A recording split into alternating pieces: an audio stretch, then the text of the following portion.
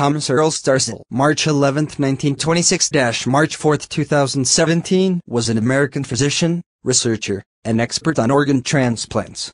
He performed the first human liver transplants, and has often been referred to as the father of modern transplantation.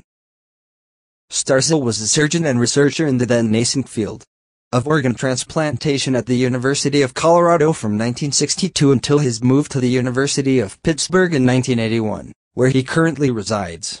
The third best book on doctors' lives.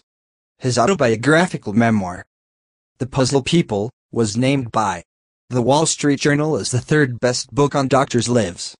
Having retired from clinical and surgical service since 1991, Dr. Starzl devoted his time to research endeavors and remained active as professor of surgery at the University of Pittsburgh School of Medicine and the University of Pittsburgh Medical Center's UPMC program named by his name.